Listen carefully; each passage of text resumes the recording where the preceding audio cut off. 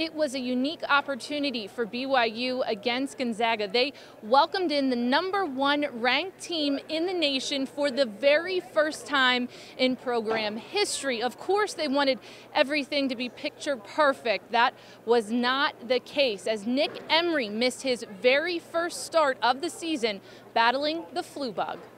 Elijah Bryant started in Emery's place and got on the board early. 3-ball cuts the Zags deficit to 1. Elijah Bryant!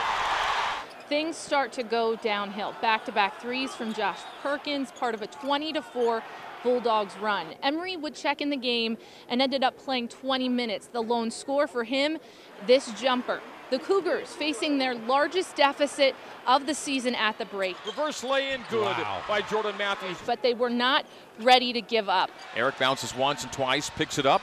Eric Mika, the layup. Down, and the Cougars are down 15. Mika dropped to the floor by Karnowski. In comes the double by Emery, stole it away. TJ Haws, a 3. Yes! TJ Haws! It wakes the crowd up in the second half. Gonzaga's Nigel Williams-Goss tries to close the door. He finished with a game-high 33 points. Collins base right, Williams-Goss for 3!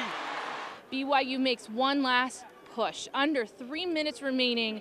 Nice look to Yoli Childs. Count it and 1. Then Mika lays it in, and the Cougars trail by 6. But that's as close as it would get. The Cougars never lead, and they end up falling 85-75. You couldn't help but smile when you heard that crowd get that loud. Drops it to Bryant. Bryant drives low, bumps in, yes! Off the window, good!